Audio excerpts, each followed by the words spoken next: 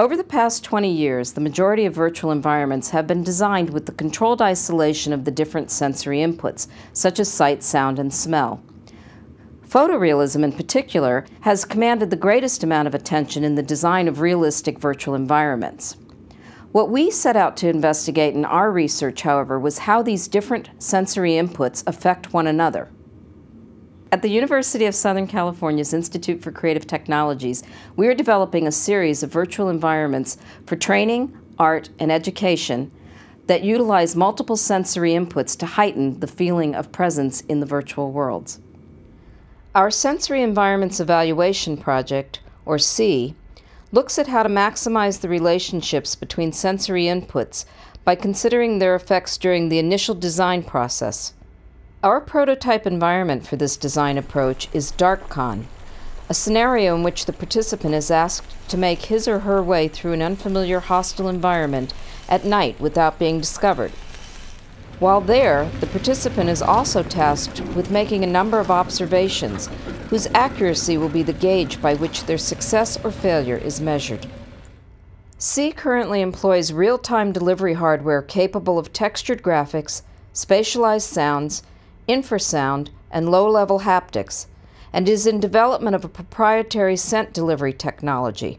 For the design process, we describe the environment in terms of sensory inputs and filter according to scenario parameters, expected degree of emotional response, and available technology. A number of these elements, such as ambient sounds, smells, secondary objects, and detailed textures, might seem incidental, but provide what we call corroborative detail.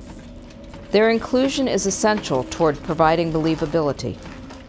These elements are then woven into the story, compressing the scenario down to its essential events. Such interactive narrative is challenged by the participant's free will within the virtual space. He or she can go anywhere and do anything. To ensure a meaningful experience where specific goals are met while still providing this sense of free will, SEE utilizes a number of techniques we collectively term coercive narrative.